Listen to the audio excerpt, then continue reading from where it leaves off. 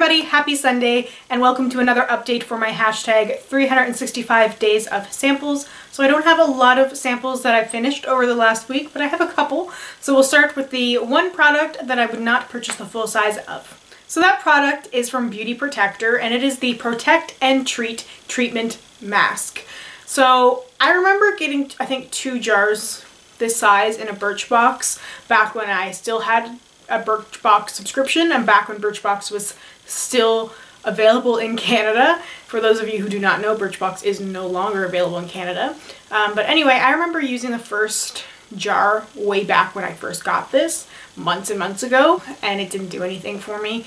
And this jar didn't do anything for me. I felt like it sat on my hair and it didn't really absorb in. I didn't feel like my hair was hydrated or it was moisturized. I just felt like this was a product that was sort of sitting on it, and then when I rinsed it out, no real benefits. I didn't really see anything different in the way that my hair looked or felt. So this did not work for me.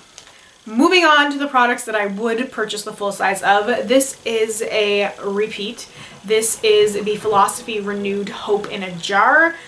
I really like this moisturizer. So much so that when I was in Sephora earlier today, I actually bought the ornament little deluxe size of it, because even though I'm trying to get rid of all of my like deluxe size stuff, I don't know if I can really stick with that with skincare where I like so many things.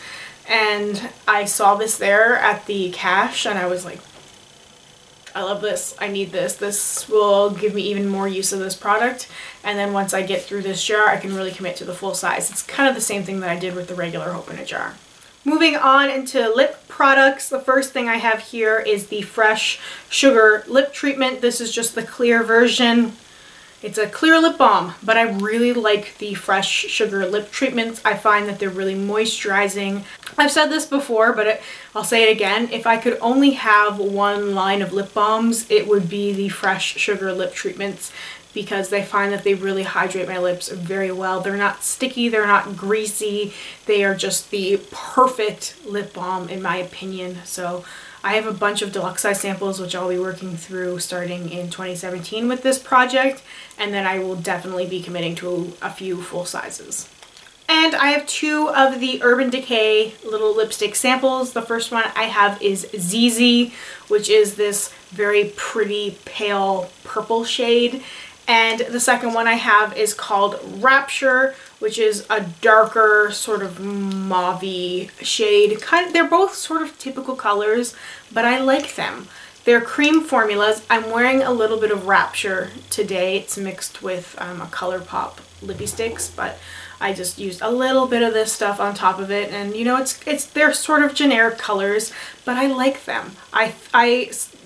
As soon as I tried them both on, I went, oh, okay, these are colors that I can get behind. I like this. I like Rapture because it's a little bit cool toned. A lot of these like mauve shades tend to be on the really warm side, and I find that they're very unflattering on me. And then ZZ is just kind of weird, like this lighter purple. And when I put it on, I was like, this is pretty cool. I liked it so much I snapped it, and I don't often snap everything I try or everything I use, but when I really like something, like when I'm really digging my makeup, when I'm really digging something that I try, I have to snap about it. I think I have a picture saved. I think I might have saved that specific snap, and if I do, I will insert it here so you guys can see it.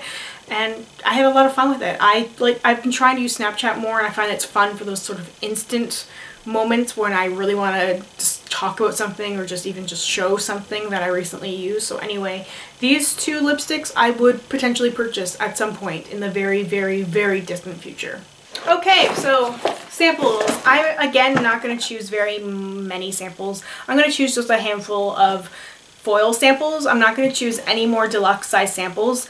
And I don't think this project is going to go all the way until the end of the year. I really am feeling like I want to wrap it up pretty soon for this year and then start fresh or start again in 2017 with the new project. And thank you guys so much for all your wonderful responses on my last video when I asked if you guys would be okay with alternating weeks, because I'm also gonna have to make an announcement probably following this video where I'm putting my lipstick roulette on hiatus because I cannot commit to doing those two projects in the same week. Like, I don't always know when my filming time is going to be able to be. I've been making a dedicated effort to make sure that I film in advance for Sunday so I can make sure that this video is up, but I can't guarantee it any other night. And sometimes, depending on what I can film and when, and I might not have a whole lot of time. And just this past week especially, I haven't been feeling very well. I've been very tired. My lips were a little bit messed up. I had a cold sore, you know, everything that didn't work out, and I was just like, I cannot commit to